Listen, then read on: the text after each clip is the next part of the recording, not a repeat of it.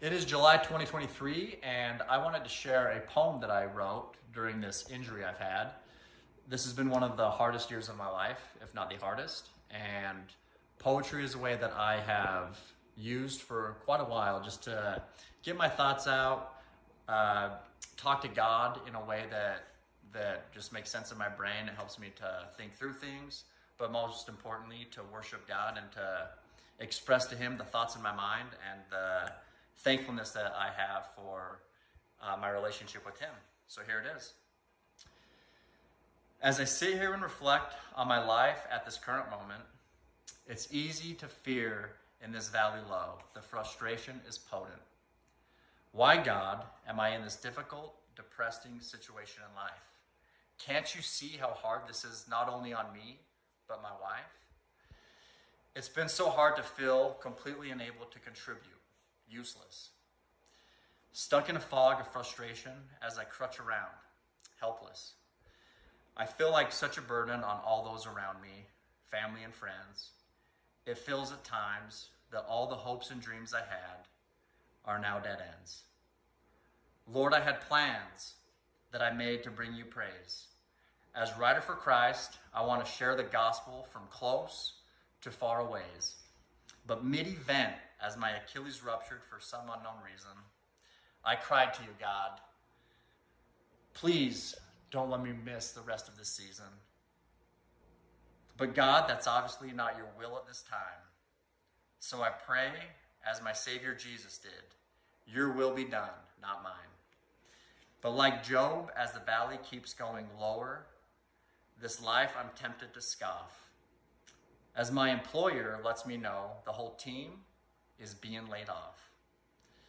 Although I've been successful, well over quota, contracts change, they end. Now a toothache I can't afford to fix. Lord, how much farther can I descend?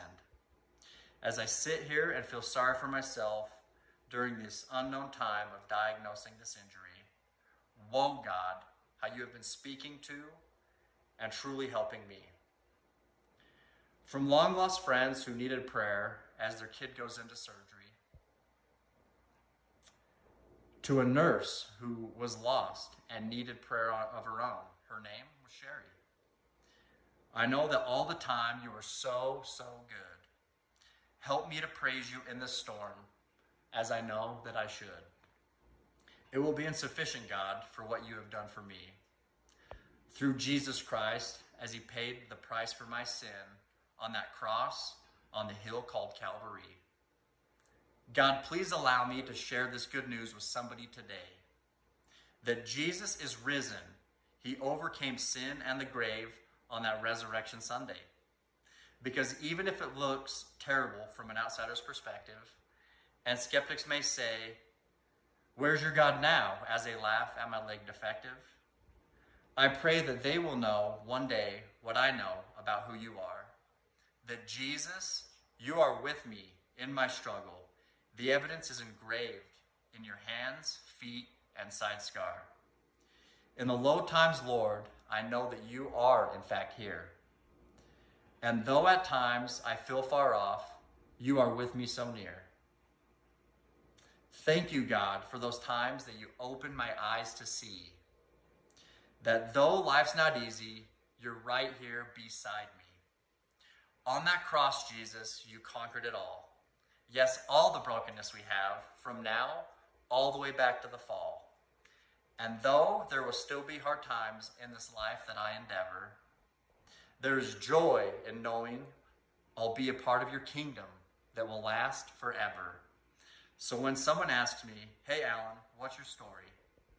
I'll answer is to share how holy Jesus is, who saves and deserves all honor, praise, and glory.